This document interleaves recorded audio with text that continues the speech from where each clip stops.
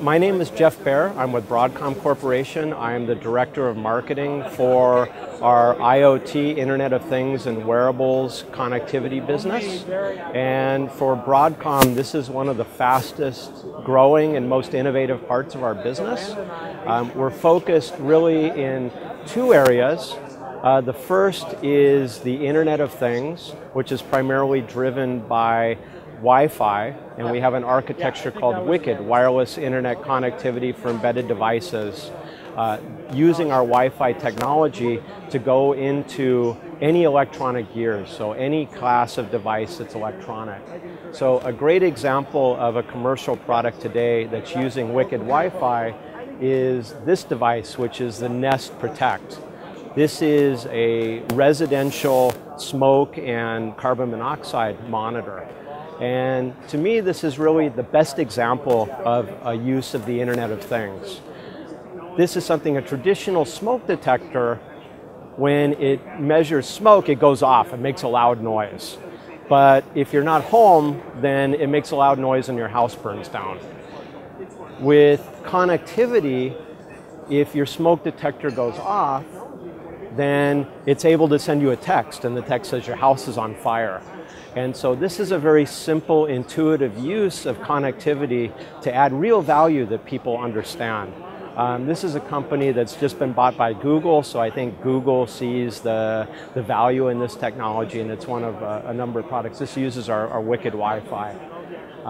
Lighting is an area of different kinds of connectivity. This is a Bluetooth light bulb.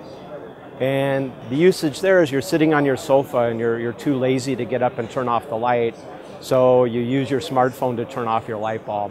The other approach is actually through Wi-Fi, and more sort of large-scale installations are using Wi-Fi so that you can monitor and control and turn off a great number of lights at one time, for example. So it's not clear if Wi-Fi or Bluetooth would be the technology there. The other area of focus besides WICKED Wi-Fi is what we call WICKED Smart, which uses a technology called Bluetooth Smart, or BLE. This is a simple low-energy version of Bluetooth that's actually supported natively both in Android and in iOS, in Apple devices.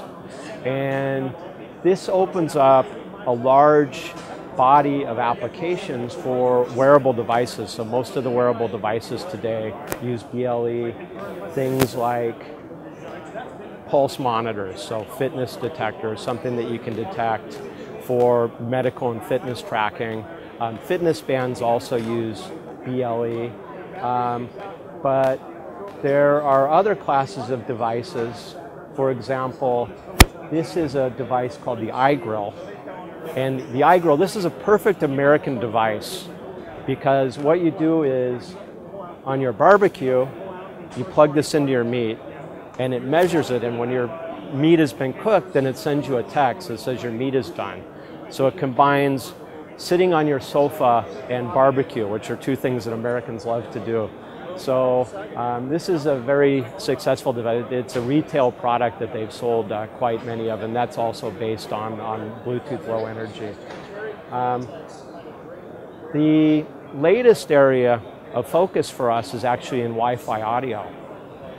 And we have a version of our WICKED, this is our WICKED kit, and we have a slightly enhanced version called WICKED Audio Edition.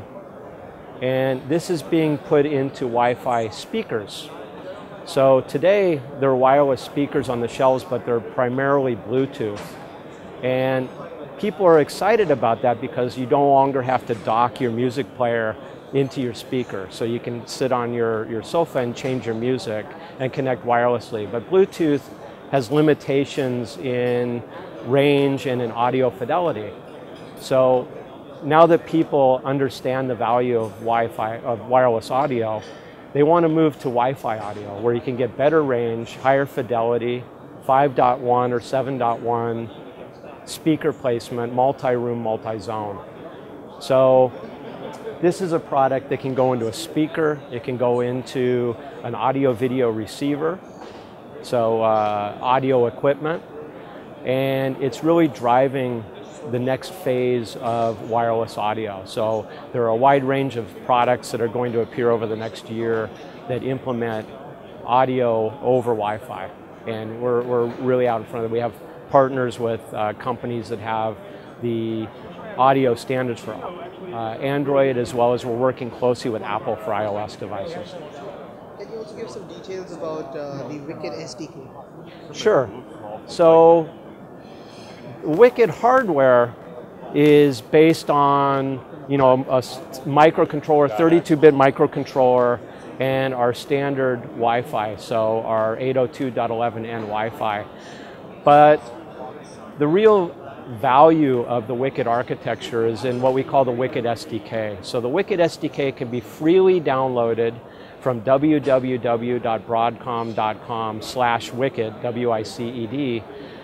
You can register online, get access to the SDK, and it has everything in the Wicked architecture, a full suite of development tools, a stack including a commercial real-time operating system, full deployment level security, debuggers, everything that you need to develop IoT connectivity applications. And this is something, it's available free of charge for download from this web portal. And the real key of the Wicked architecture is really around this software architecture, more so than the hardware even.